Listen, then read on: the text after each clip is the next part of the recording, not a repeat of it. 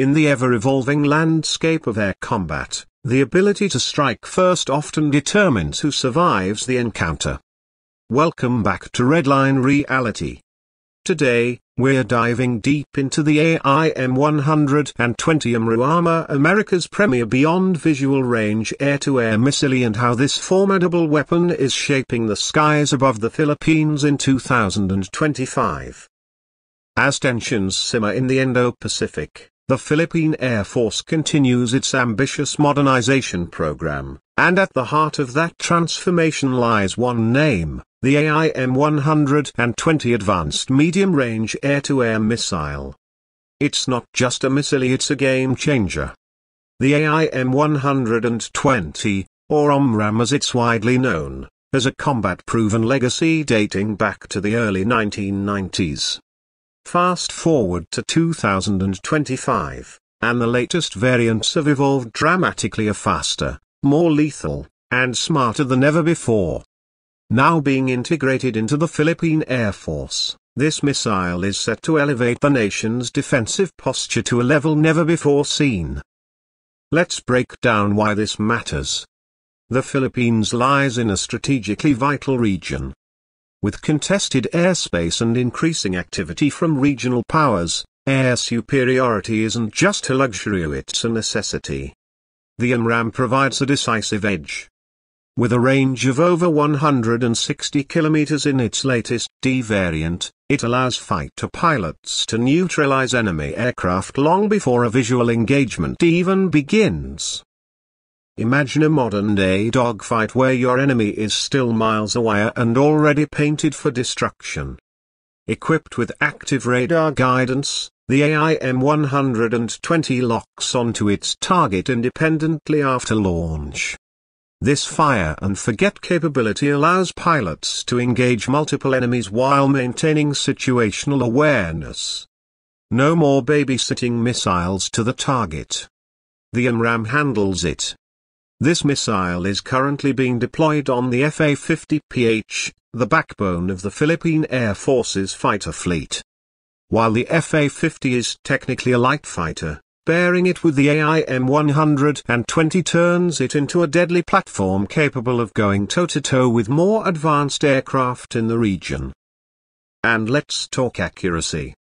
The AMRAAM's on-board radar seeker homes in on its target with devastating precision. Once within kill range, its proximity fuse ensures a lethal explosion even without a direct hit. Whether you're engaging high-speed jets or maneuvering targets, the AIM-120 is built to finish the job. But it's not just the missile's technology that makes the difference here, it's also the strategy. For the Philippine Air Force, the acquisition of the AIM-120 isn't just about deterrence. It's about redefining their air combat doctrine. With this missile in its arsenal, the PAF can now adopt standoff tactics, so engaging enemy aircraft from long distances and denying them any chance of gaining air dominance.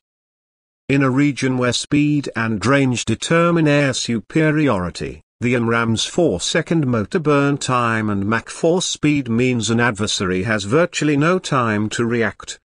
That's not just fast, it's faster than the response time of most modern fighter radars. This missile also integrates seamlessly with ground-based radars and allied AWACS platforms. That means the Philippine Air Force can benefit from shared situational awareness across the battlefield. A pilot in a lone FA-50 might be guided to launch an AMRAAM using data relayed from an American E-3 Sentry hundreds of kilometers away. It's that level of networked warfare that transforms a small force into a smart force.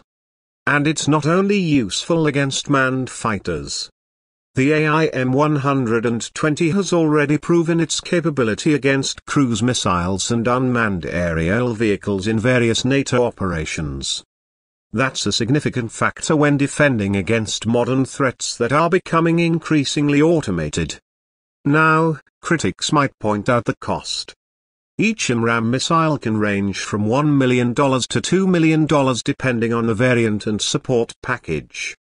But here's the truth, in air combat, the price of losing a pilot and an aircraft far outweighs the price of one missile. Precision and survivability are worth every cent. In 2025, with rising tensions in the South China Sea and increasing incursions into Philippine airspace, deterrence isn't just political, it's tactical.